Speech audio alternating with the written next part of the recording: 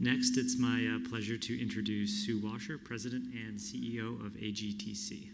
Who's going to give us a brief overview of the pipeline, and then we'll have some time for some Q&A. Thank you, Steve. So this is our safe harbor statement, and then these are some company highlights. We are a company with deep expertise in the AAV gene therapy space. We've been in this business for 15 years, so we've seen a lot of development of the technology, the components. We have gathered together an extensive amount of IP. We have a very broad pipeline that Steve and I are going to spend some time talking about, and we have a key partnership with Biogen on 2 of our programs.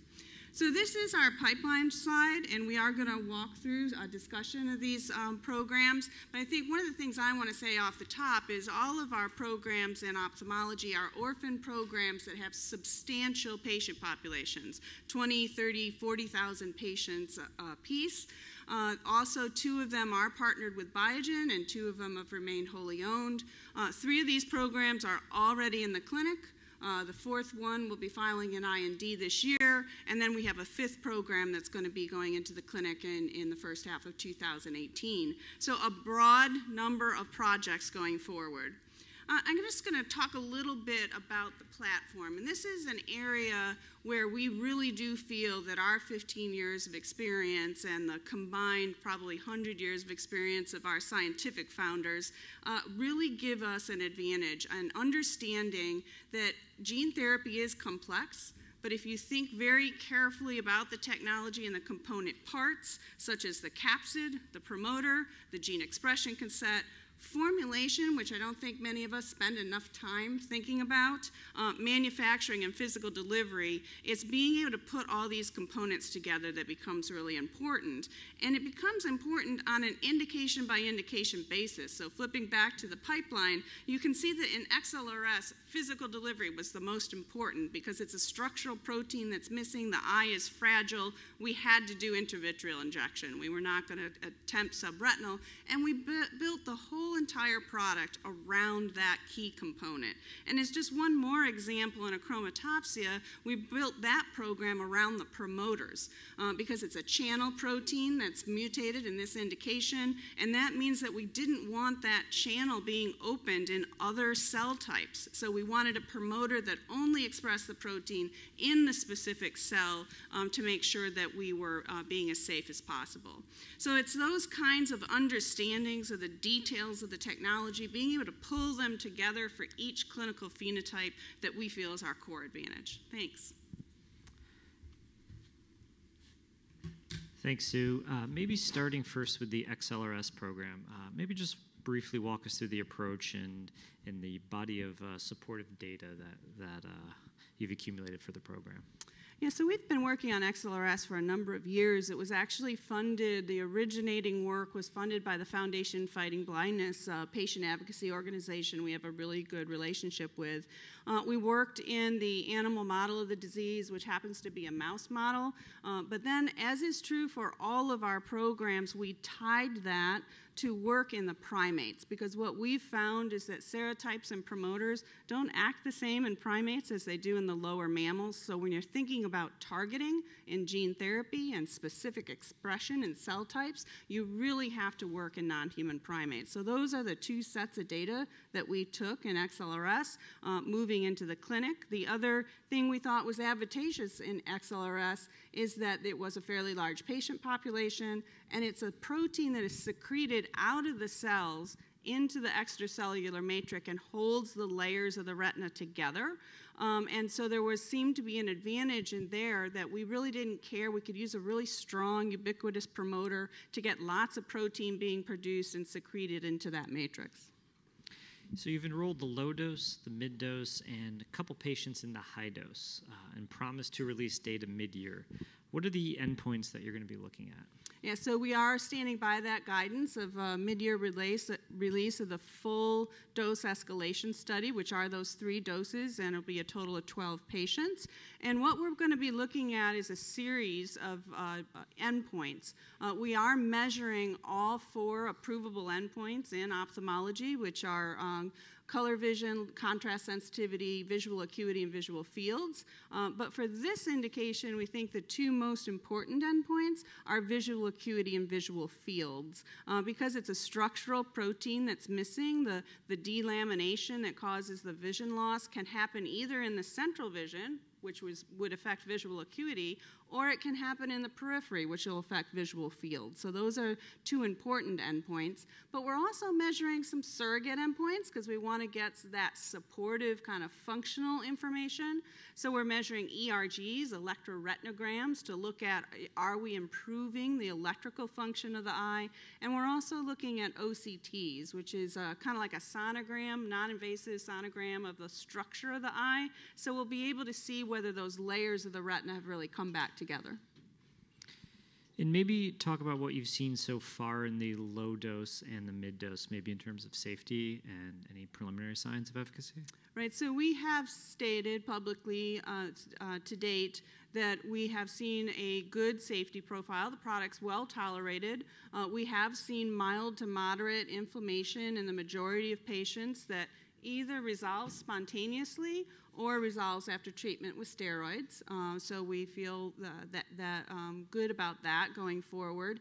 We haven't given any guidance on efficacy endpoints except to say that in the low dose, we have not seen significant, clinically significant improvements in efficacy endpoints. Great. We'll stay tuned for the next couple of months. Moving on to the achromatopsia programs, CNGA3 and B3. Maybe just give us the same rundown that you just did for XLRS, the disease pathology, the vector and the approach, and the data. So these are two indications that we're really excited about because they're wholly owned by us, so that they're kind of our in-house programs. Also, they happen to be programs where there are really good animal models. There are two animal models that are naturally occurring. For the B3, it's a dog model. For the A3, it's a sheep model. So they're substantial animals with eyes about the same size, not too much smaller than humans. And because they're naturally occurring, we feel the genetic background and the phenotypic background is very, very similar to patients. And so we were able to screen through promoters, capsids, and delivery methods in these very robust animal models, doing very fine dose ranging, and being able with the larger animals to get a read on, well, yes, dogs and sheep don't read eye charts, but you can take them through obstacle course mazes and see their improvement in their visual acuity as well as improvement in their light sensitivity. Because achromatopsia is a disease, I mentioned earlier that there's a missing channel protein in the cone photoreceptors. And what that means is that when the photon of light enters the eye, it just bounces off the cone. It doesn't enter the cone and trip the phototransduction cascade to generate the electrical signal that your brain recognizes as vision. So these patients have absolutely no cone vision, which means that they are, right now, if a chromatopsia patient was sitting where I'm sitting, they'd be completely blind because of these lights. And they wear very heavy glasses, dark goggles, even in a regular office building. They also are all legally blind because they only have rod vision, and our rods are not very good at visual acuity. And finally, they see no color.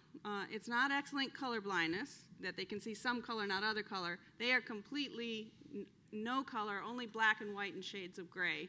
But all the patients, that you talk to, they will say they don't care about the color vision. They care about being legally blind and light sensitive.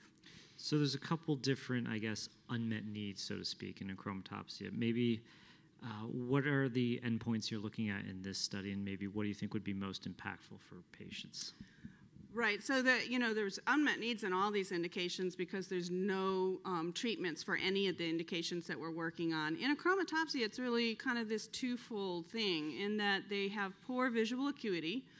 So you would want to try and improve their visual acuity so they can get around their environment, recognize faces, recognize objects, etc.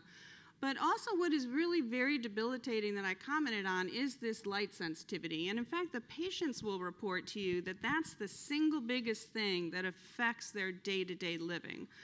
Because even, as children especially, the parents talk about this a lot, that the kids can't go outside in the playground and play with other kids during the day. If they do, they wear 2 sets of heavy goggles. They still can't see very well. They're really most comfortable playing at night. Which is when their friends, moms, are telling them it's time to go to bed. And then the adults, you'll see on the blogs that they pick places to live. They love there's a lot of patients that recommend living in Seattle for probably obvious reasons. And they pick places where there's good public transportation. There's a lot of chit-chat about reliability of public service and public transit. So it's really that light sensitivity that affects the quality of life. And is the cone architecture still well preserved in these diseases? So there are significant numbers of cones that are still viable. And we know this because we've worked with just a brilliant researcher at the University of Wisconsin who adapted the techniques of the Hubble telescope to be able to look through, from a standard fundus exam, look through the vitreous to the back of the eye and actually be able to visualize cones. And he can see cones, and he can tell whether they have their inner and outer segments intact. And what happens in all of us, our outer segments turn over because that's how we refresh from the phototransduction cascade. And so many of these patients' cones do have that architecture maintained. Got it. And we heard earlier today from Simpromics and 4D and some other exciting companies. You guys have a lot of partnerships with both of those, and Bionic Sight at Biogen. Maybe just give us a snapshot of these next-gen technologies and partnerships, and maybe what do they enable you to do that you can't do today? So we talked about the platform and the fact that gene therapy is complex and has these many components, and you have to design these components, each one of them specifically, indication by indication. Well, we're pretty agnostic as to where that technology comes. We don't have to invent it in-house. We just want to put together the best product. And so that's why we've made the partnership with Simpromics and 4D. That's why we're partnered with Bionic Sight and Optogenetics, because they have the best gene cassette, we feel, for that indication, as well as a very unique device add-on. And so those kinds of partnerships allow us to be maintained on the cutting edge and really continue to carefully design products for the future. Any questions from the audience?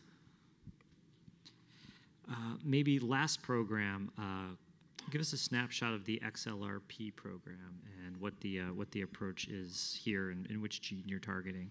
So like the XLRS program, the XLRP program is partnered with Biogen, who's been a really great collaborator to work with and moving forward on these projects. And we had that partnership. It's $1 billion in biobucks, so it's a very important partnership. XLRP is another patient population that's about 20,000 patients. It is a single gene defect. It's the RPGR gene. Again, what attracted us to this indications was the patient population size and the fact that there's a dog model. So there's a naturally occurring dog model of the disease. So we were again able to work through, correction of phenotype, kinds of endpoint improvements in that very robust dog model. But we still did the targeting work in non-human primates. And in this case, we picked a completely different promoter because we needed to transduce both rods and cones. And so again, an evidence of really specifically designing for each indication. And that IND we're going to be filing this year. And then the Bionic Sight IND, the optogenetics program, will be filing in 2018. Great. Thanks, Sue. And we will be looking for the data and following all the progress. Great. Thanks, Dave. Thank you.